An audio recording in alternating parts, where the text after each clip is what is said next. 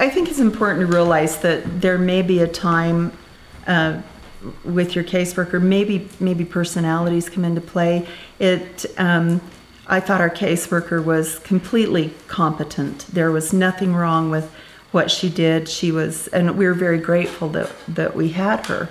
But I think there might, you might experience some personality conflicts sometimes. It doesn't negate the fact that they're doing a really good job. You're just not real comfortable at the time.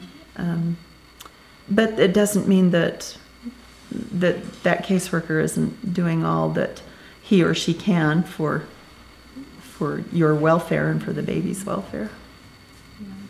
My first caseworker, I think we did have a little differences in personality, and I needed to just vent sometimes, and she had a hard time letting me talk about my feelings if it wasn't related to adoption.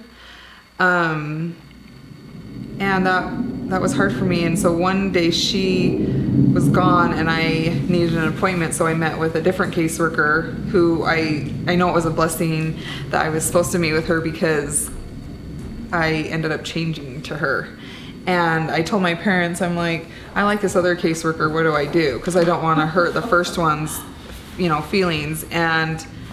But again, I'm like, no, I need to do what is best for me in the situation. And I changed caseworkers, and I still see the first one, and it's not a big deal. I say hi to her, it's not a big deal. But the second one was just what I needed. She just listened a lot. Like sometimes I would just go there and she wouldn't say anything. She would just listen. And she did do everything that she was supposed to do. She told me when I told her my different plans, such as not placing at the hospital, taking the baby home for a couple nights. She told me that wasn't the normal thing to do, what normal birth moms did. And I said, well, can I do it? Is it a possibility? She said, yeah. You need to do, so she let me do what I needed to do, even though maybe that's not what everyone else did. And that's what I needed in a caseworker. And so she was really good. She went with the flow. She helped you to go through the process the way you needed to go through the process. Yeah, and she also, the first caseworker had a hard time giving me more profiles. Like I said, I probably ended up having about 50, and she only really wanted to give me like 5, maybe 10. And I wasn't going to take them. I mean, I brought them back, but the other one was just more relaxed and just, I guess, I don't know, trusted me that I wasn't going to do anything with them. And she just, she was very willing to do what I needed for the whole process. So yeah, she was a real good listener and helped you. Yeah. My caseworker, she was helpful and there for me, but at the same time, her husband traveled a lot, so she would be home with her kids.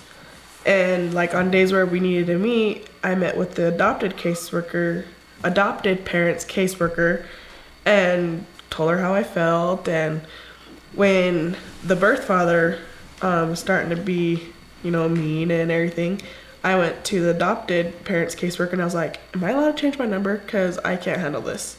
And she looked at me, she goes, you can do whatever you want. And I was like, okay. So I changed my number, and then the next week, they were going around the room and everything, and I was like, I'm doing adoption.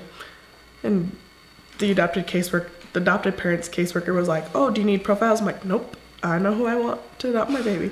And she's like, oh. She's like, okay, hold on. So she called my caseworker and was like, Lindy's gonna place. She already knows who she's gonna place with. She's set up.